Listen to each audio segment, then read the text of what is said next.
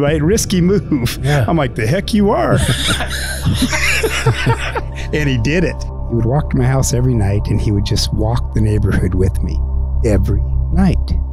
He said, how about the plan of going home and learning to love your wife and have her learn to love you? What I garnered from that was this concept of one-on-one time. He said, just hold on. Just hold on. The light will return.